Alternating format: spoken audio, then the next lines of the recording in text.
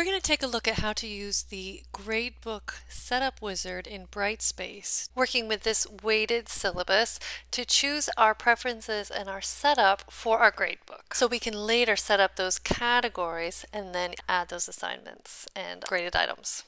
So from Brightspace, we're going to click on the waffle near the top center to navigate to the class we want to set up the grades for.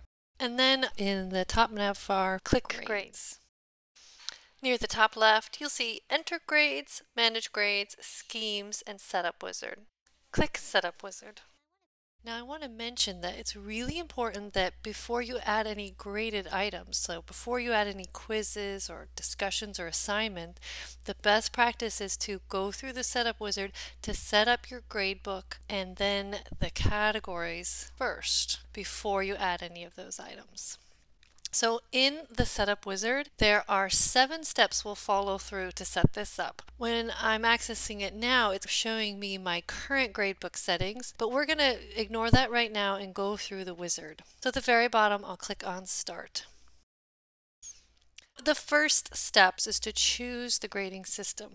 You'll see there's 3 types. There's a weighted gradebook option, a points gradebook option, and a formula option.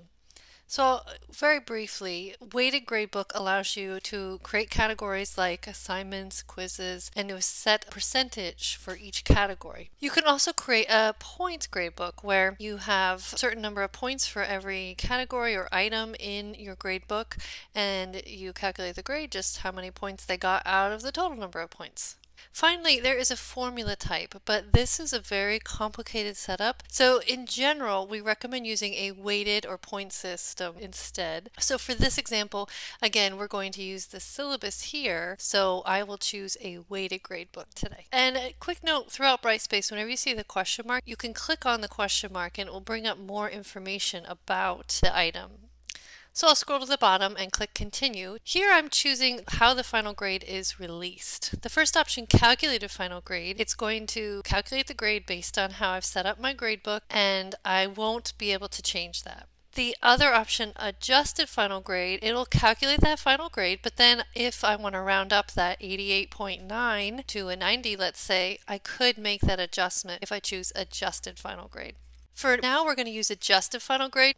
The other option on this tool is whether or not to automatically release the final grade. Now, we suggest that if you might have to tweak those grades, do not check this, because then if you check this and you expect that you might be adjusting those grades, then you might have students who see one grade and then another grade, and that could be confusing to them. So we'll just choose Adjusted Final Grade and continue.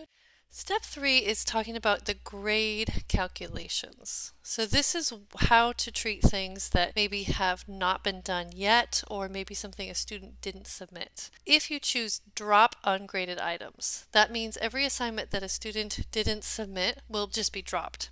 So let's say you have 4 discussions and you've only done 2 of them. The others would just be dropped. And it might look like the student is doing better than they are if they've skipped assignments, because those would be dropped instead of showing 0. The opposite choice is to treat ungraded items as 0. In this scenario, those 4 discussions will have zeros to start, and then as the student completes them, they will see their scores for the things they complete and 0 for the things they've either skipped or not gotten to yet. Starting in the fall of 2024, Brightspace grade settings include an automatic 0 for missing submissions option. When this is enabled or checked, once the due date for the item passes, any learners who didn't complete it will automatically get a 0. And at the bottom here, we have another option about automatically keeping the final grade updated. So this is as new grades come in, whether or not to update that. Go ahead and check that. We'll click Continue to. Step 4 is the default grade scheme. The default is percentage, and here at Stony Brook we don't have another scheme right now, so I recommend leaving that. Clicking Continue to go to Step 5. Step 5 is just how many decimal places you view. The default is 2, and if you want to change it, go ahead. Otherwise, click Continue to go to the next one. And now we have the student view options. This is what the students will see on their end. We recommend checking the points and the weights. if you are using this weighted gradebook. So then they can see how the points are contributing to the grade plus those weights for those items. Whatever you chose for the previous step for decimals, keep the same number here so you and the students see the same thing. And then there is an option where you can have a text item for a grade, so like excellent, good, something like that. Here is where you would set the character limit for those text items, how much would actually be displayed. And then finally, this last checkbox here, display final grade calculations to users. For the weighted gradebook, this doesn't have much influence on what the students would see if you actually check it. It just really gives them a button that shows the same thing they're already seeing because we've checked points and weighted.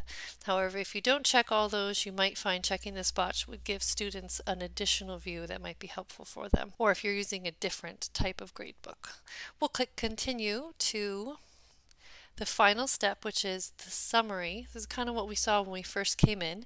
So it's reviewing the steps we chose, and when I click on finish, it will have set up my gradebook, and it brings me to the option to go ahead and create categories, which we'll take a look at next.